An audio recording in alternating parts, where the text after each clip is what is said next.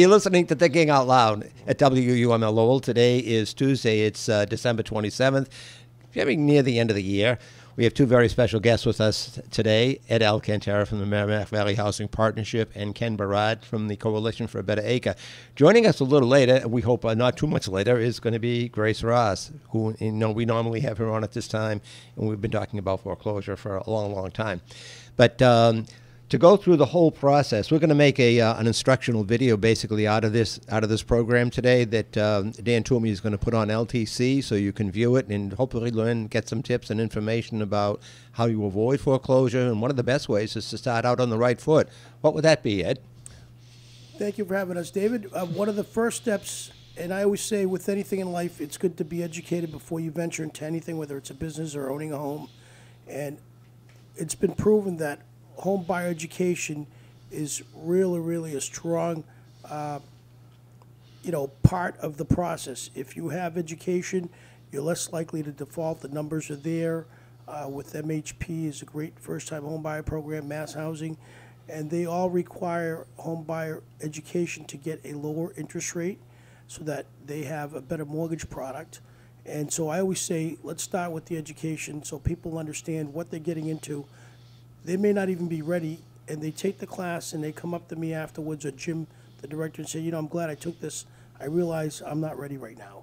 And that's a success story, because if they had not been educated, they might have gone to, an open house. They might have said, I like this house. Let's make an offer. They qualify for a mortgage that might be a little bit too much for them. And then all of a sudden, they're making the first 6, 7 payments, and they start running into trouble. So people understand when they're not ready that they need to get ready. They need to be prepared. There's a lot more than just, I'm paying $1,000 for rent. I'm ready to pay $1,500 for a mortgage. So that's the core. And what we do is we try to have people take the course, and then we try to sit down with them individually and look at their personal expenses, their budget. Where are they financially? I mean, can you save money? That's the bottom line. When I sit with folks, and they bring in 3 months bank statements, and they've got $10, $30, $50 left over at the end of the month, and I'm looking at a 3-month statement. I'm looking at the balance after each month, and I say, well, listen, you're paying $1,000 for rent. You've got $10 here, $30 last month. Where's the money going? Let's figure that out. And then you see how it's not going to work if you get into a more expensive mortgage. You're paying $1,000 for rent. You can afford that, but you're scraping by, so you're not ready. Ed, you brought up a good point. I want to play Napoleon's corporal here. I've met a lot of people, including myself, who bought a home a long time ago, back in 1970. I didn't have a clue as to what I was doing, and I was just plain lucky. A lot of people out there, maybe you can verify this, if they maybe bought a home or something in the past, or they've been close to it, so they think they know all about it. What's the fallacy behind that? What are some of the pitfalls as they go along that they don't know about, that they think they know about, that they don't have to know about in order to go forward with this? Well, there is no home buyer requirement technically unless you want a special mortgage product. So you can run to a real estate office and say, geez, I want to buy a house, which is what a lot of people do. Instead of getting the education and getting pre-approved, they go see somebody. And a real estate agent, good people out there in the business, they may refer them to a home buyer education to say, hey, listen, why don't you do this first, then come back and see me. But there are people out there that don't do that, and they say, well, let's get you pre-approved. I'm going to send you over to Bob. Bob's a mortgage guy in the business, and Bob says, hey, you're approved. You've got an FHA loan, and the people are happy. They say, wow, I got approved. Somebody actually likes me. They gave me a mortgage. They don't do any research to find out if they could have done better financially, and they're off and running, looking at houses. They've got a brother who's a contractor. They don't get a home inspection. Oh, my brother can look at the house. There's a lot of things. And I've run into people who say, I bought my first house, and you know what? All I did was sign papers. I don't even know what happened, but I moved in, and I bought my house. And now they're learning from other people, and they'll say, hey, I got lucky. And I've seen the horror stories where people say, I really wish I had some guidance because this is the worst thing I've ever done. And we don't want people to have that experience. I mean, let's face it, buying a home is probably the biggest expenditure that anyone ever makes, right? Absolutely. And it can be a dream or it can be a nightmare. I've seen all kinds of things out there where people waive their home inspections because, the home seller is more apt to take their offer, and now they've got a house that's got all kinds of major problems, and it's too late. They bought it, and, Yeah, you wanted them to accept your house, but not under those circumstances. I mean, your offer. You want them to accept the offer, but you don't want to forsake a home inspection ever. We're talking to Ed Alcantara from the Merrimack Valley Housing Partnership. They run a series of home buyer education courses called Project Genesis. Tell us a little bit about some of the experts that you call upon to come in on these classes and instruct people, like inspectors, and who else are some of the people who come in as a part of this? Yeah, we've got various professionals from all fields. We have, there's always a rotation of the speakers, so we have like 4 home inspectors, and we rotate them. We have many attorneys, many lenders, many real estate agents, and so what happens is people come in, and Jim and myself, Jim Wild, the director, does the overview of the entire process on night 1, and that's very comprehensive in all the steps. And I always say that sets the groundwork for everything else that follows. And even if you just came to night 1, you're so prepared as far as what's supposed to happen along the way that even if you didn't come to the other classes, well, we want people to finish the program and take all 4, but that sets the tone, and you learn so much just from the first class. In the second class, we've got a banker that is selected on a rotation. They talk about the mortgage process today, not what it was like 6 months ago or 2 years ago when your brother-in-law got a loan with no income verification. The mortgage industry's completely changed. Then I speak about special mortgage products for first-time buyers. Night 3, we have an attorney and a home inspector, and the attorney will talk about the closing and all the steps in making an offer and the legalities, the purchase and sale agreement. And then night 4, we wrap it up with budgeting.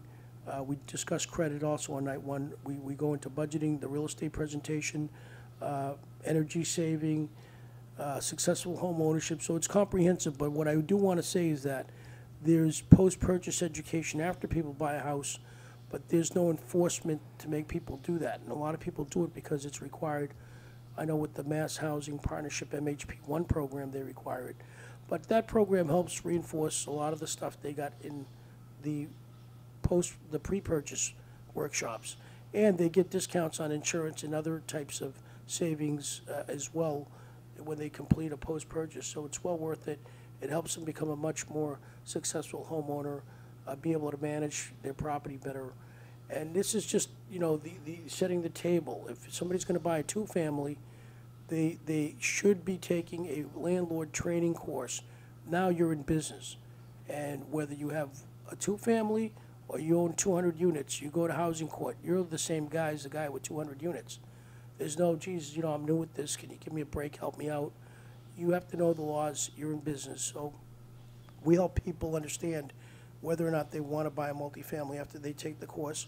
And some certificates these certificates are required by certain loan programs, such as Mass Housing Partnership and Mass Housing. But even if you weren't going to get a special loan that required the training or the education, I would think that if you're going to go into business, you want to know everything about it. So now, before we went on air, Ed, you were telling us that the federal agency, FHA, Federal Housing Authority, and they do not require any education on the part of consumers when they embark on one of these purchases? There are cases where they have to reestablish after bankruptcy, or if they're refinancing, they may require it. But I know initially when somebody's buying their first house, the lender or the government does not require that anybody getting an FHA loan get home buyer education, which I think is really unfortunate, because a lot of the folks that are getting FHA loans, are prime candidates for getting the education to make them better homeowners. We had a lot of foreclosures with FHA loans. They were riskier. They lent money to people with lower credit scores. The credit standards were not as high. And the one thing is that they allow higher debt ratios, which is good if you're and I want to put quotes around good, because nothing like that is always good, but if you're a student who graduated and you've got a high-paying career job, well, these student loans can hurt you, because now it makes it more difficult to get a loan. A lot of times FHA may be the way to get in, because they allow a higher debt ratio. So if you've got student loans, there's not many products that will let you go on and move on with your life and buy a home. And we're all going to be facing a student loan crisis at some point, and people are talking about it now. But that's a different story than somebody who's making $35,000 a year low to moderate income family who's getting into 50% debt, that's a whole different world because, you know, they don't have the cushion. If somebody's making 75 or 80,000 a year and they're at 50% debt, they can withstand, you know, a bump in the road. Well, to your point, Ed, I think the education is crucial, and the FHA does have the reentry program for folks that had been recently foreclosed on within 2 years that can kind of come back in. But you're right, there is a big gap in terms of are those folks fully prepared to be successful moving forward.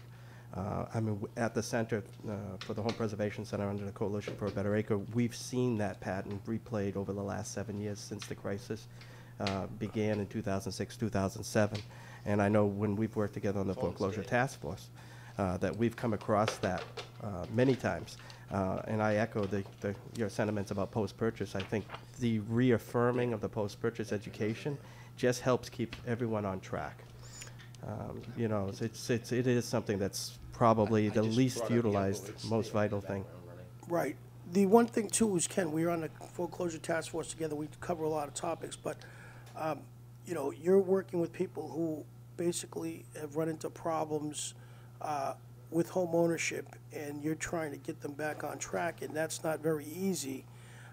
And we've had these discussions that a lot of times it's hard to change behaviors, and people are used to a certain lifestyle. They can't pay the mortgage, they're going into foreclosure, but they don't want to readjust their budgets. It's just almost like there's a disconnect with that. And you must see a lot of cases where I would think there's a common thread that you see in the cases where people can't turn it around versus the ones that have been able to turn it around. Well, you know, you're right. I think there's several typical things, although each case is unique unto itself.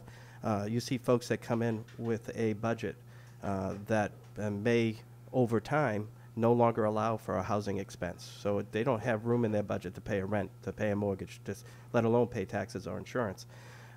Those situations are already predestined to fail because you can't get something from nothing. It's difficult to save your way into a mortgage payment if you've created a budget because of your lifestyle that doesn't allow for it. There's lots of probably very good reasons why that can happen over time. Now we're facing in this stage of the crisis, as everyone says, the foreclosure crisis is past us. I think there's still quite a few properties out there that people are facing issues. So we're seeing folks who are having longer term delinquencies that are now looking for some help because banks are becoming more comfortable and more aggressive with their position in terms of how they can get these properties performing again.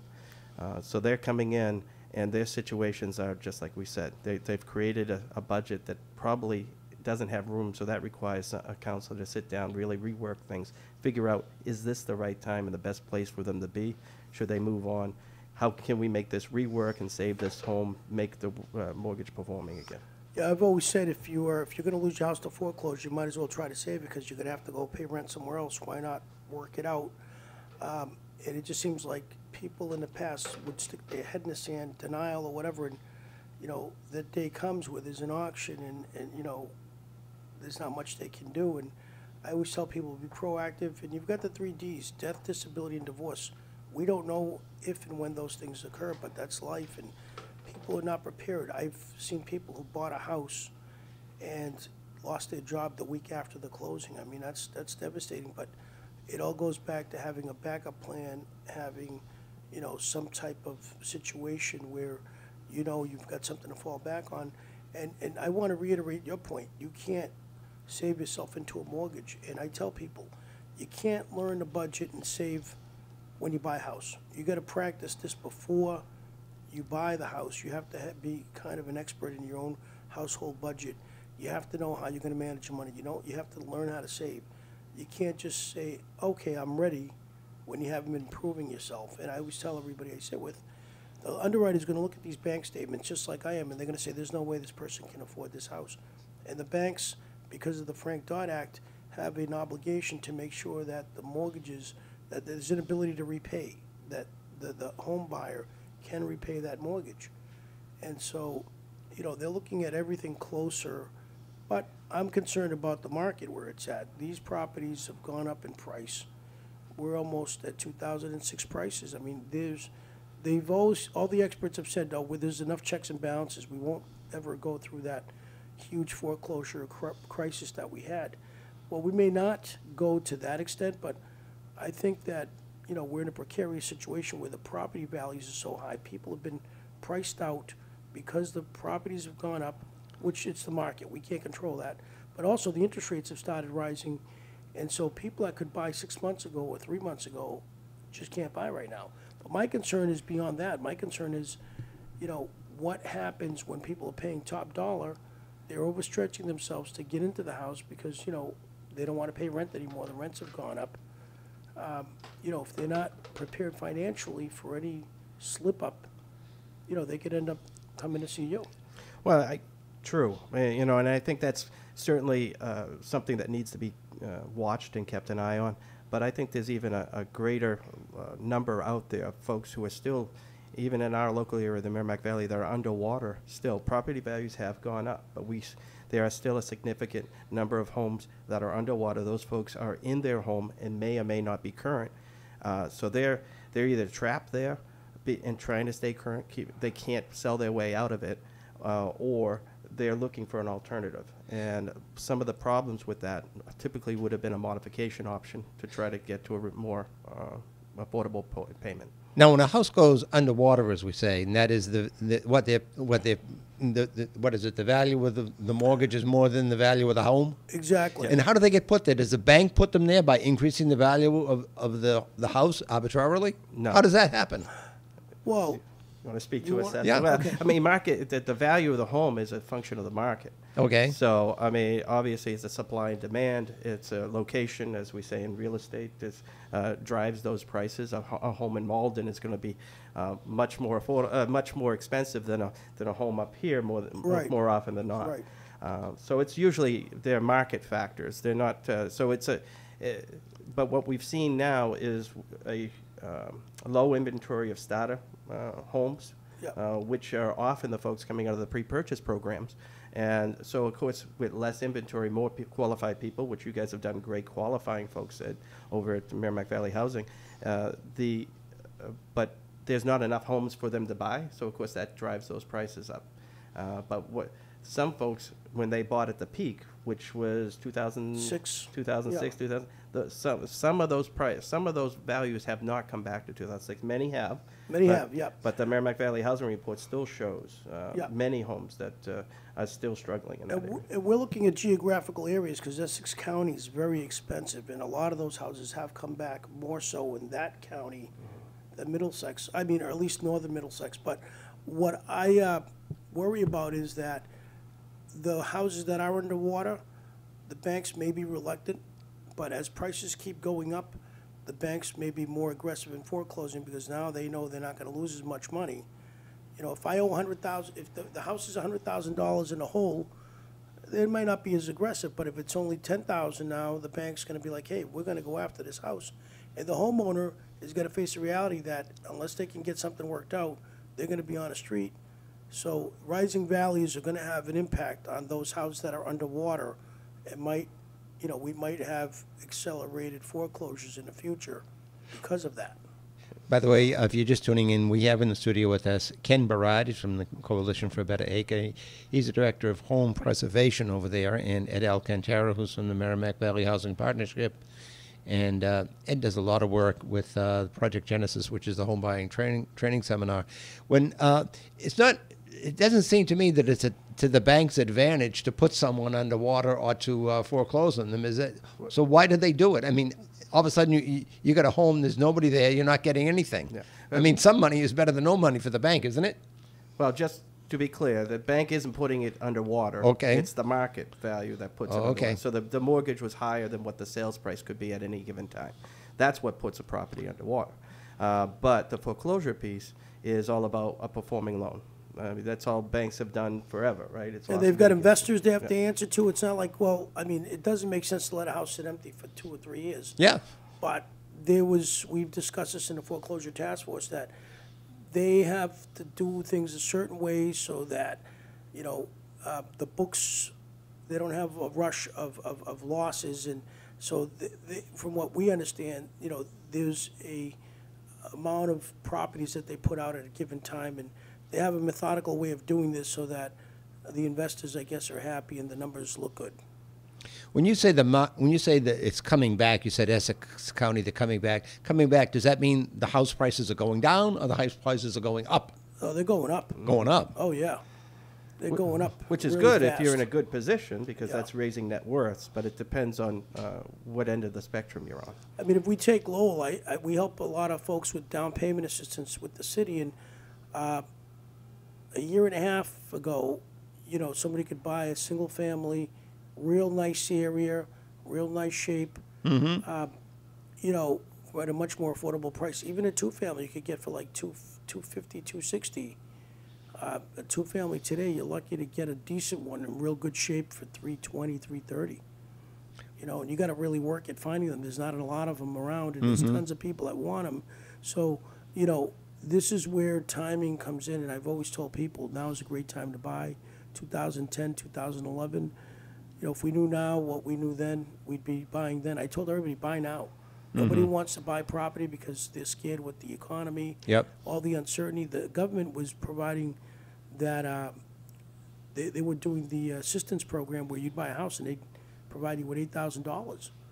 And then the year before that, in 2009, there was a $8,000 the first year, then it was $7,500, but that had to be repaid. But everybody, we saw the swarm come in with that incentive, and then they took it away. And, you know, that was a good time in the market because the property was so cheap, and it was like, you know, buy now. I was screaming at the top of the lungs, buy now, but it's a herd mentality. People are afraid. Really? As an overall question, what percentage of, let's say a couple is making combined incomes, say $100,000 a year, what percentage or portion of that should they be able to afford a house? And is it 30% of their gross income? Is that what? Well, The numbers we use, yeah, I mean, 33, 31, 38. yeah. There's two ratios. The front ratio everybody does good on because The that's front. The What's front. The front means what is my income relative to the mortgage payment. Okay. So, you know, if you're at 33%, that's great. And now don't forget, 33% of gross income is what the banks calculate. They use gross income. And where people get stuck is on the second ratio where they've got the car payment. The wife's got a car payment, then they've got credit cards and all that debt. They only allow 5% between the front and the back ratio. Let's say he's 38. This is a standard, but there are programs that will let you exceed those numbers, and that's where people have to be careful. I always say, why don't you get your debt in order, straighten out your financial life, and then when you move forward, you'll be much more successful. But everybody wants the house. They got to have the house. They need to live somewhere, and we'll deal with the finances later. We'll sort this out. We'll budget. We'll save. We're going to do a good job saving. Just watch us. And my attitude is no. I'm watching you now, and you're not doing it. Right. So in other words, when you're looking at a couple that is about to make a home purchase, you're also looking at their savings. And that's obviously for a rainy day or something catastrophic happens, they can carry the mortgage for a few months and they don't have to be Right. thrown out of the house. Well, that's the hope. But a lot of times people don't have liquid cash assets. They have money in a 401k. So at least they've got something to fall back on if there's a hardship. But I see a lot of people that don't have maybe more than, the bank may require 1 month reserve or two, depending on the mortgage product. That doesn't seem like very much. No, it doesn't. But they get in to their property, and they may have some other money to fall back on. But there are cases where, you know, people really don't have the money. They get in, and then it's kind of like, okay, we got to work hard now to build up that nest egg. We always tell people you should have at least 6 months, which I know probably 90% of the population doesn't have 6 months reserves in the bank. But I would say to people, at least try to get 3, get a second job for 6 months. You know, we got to make tough decisions, but people don't. 6 months doesn't seem like very much. No. Given the job market. Ken, what do you have to say Well, about that? You know, the reserves are important, Yeah. you know, and to have reserves for those mortgage payments. But I think where a lot of the failure occurs is the fact that as new homeowners, many people don't realize that it costs so much more than the mortgage. It's not, it's such a shock to a budget, and that's where pre-purchase is so important, and why personally I think post-purchase beyond that as a reminder, because your budget changes. People do a theoretical budget in pre-purchase, and then somehow all of a sudden get very excited, get into the home, buy a whole house full of New furniture, and exactly. everything else under the sun, and At now 20% interest. the budget is no longer theoretical; it's practical, and it does not transfer necessarily dollar for dollar. So it's a really important that people refocus after that initial rush of excitement that so they can stay on track. Ken, what do you see as some of the unexpected costs that come along after someone gets into a house? You need a new roof? Well, hopefully not if you had a home inspection. Exactly. Well, okay, all right. If that's there, they should hopefully have found that out. But could be anything. It depends how big the house is. You got a 6-room house and you want to fill up all rooms with furniture. If you're coming from a 3-bedroom apartment, that's an added expenditure that many people don't plan for. They think, oh, well, we'll just do it going ahead. But as Ed said, 20% or whatever, even if you're going to get interest-free for a year, that bill's going to come due at some point. And they're lucky if that's all they've got. But if they buy a house that needs work, because they might say, you know what, this bathroom's lousy. It's like from the 50s. Let's do the bathroom over. Now we got, internal costs of fixing the place and, making it nice, putting hardwood floors or whatever. I mean, people need the budget for everything they're doing, not just do it all at once overnight. Now, gentlemen, we have about 2 minutes to wrap this up. But and one of the things that you do, and I've seen you do it, I've sat in on one of these. You sit down, it's one of the graduates from Project Genesis. You sit down with them and actually go through a detailed analysis. What do you call that assessment that you do? It's a home readiness assessment. It's 2 hours, and it's very intensive, and it's specifically geared to them. And we talk about behavior, spending habits, lifestyle, everything, And people really are open and honest, and I say, look, I don't judge anybody. Everything's confidential, but we're here about you, and we want to make things work better for you. The one thing I did want to mention is that as a tenant, if there's a property that's been foreclosed, tenants have rights even if they don't have a lease. There's situations where the bank may give them cash for keys to move out. They may give up some of the legal rights, but that's something that could work for them. I did want to mention that there is a number that people should keep in mind if they are experiencing foreclosure and they're renting. And we've got a number through the consumer hotline, and it's 888-283-3757. That's the consumer hotline for the Division of Consumer Affairs. People that are also running into foreclosure issues as a tenant can, talk to the any of the neighborhood legal aid services, and they can direct them to the appropriate channels. Well, as we wrap up, Ed, could you repeat that number one more time, loud and clear, for all our listeners who may not have caught it the first time? Sure. That's the consumer hotline through the state of Massachusetts, and the number is 888-283-3757. Thank you very much, gentlemen, for coming in. It's been a great program, and we'd like to have you back sometime in the future. There's a lot to talk about here. Thanks for coming on. Thank you, Dave. All right. Thank you.